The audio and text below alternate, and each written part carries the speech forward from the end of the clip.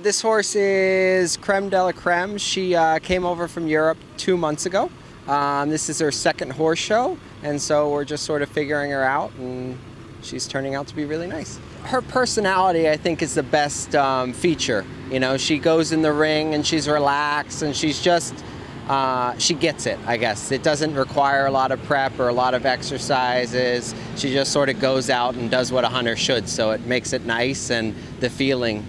She's a new investment horse for Stellar Equestrian, and she's for sale if anyone's interested. Next, I think we'll step her up into a higher division, probably next week or the week after, and then just go from there. I love Traverse City because the weather's great and the footing is good, and for young horses it allows them to experience a big show format. Nice, relaxing environment.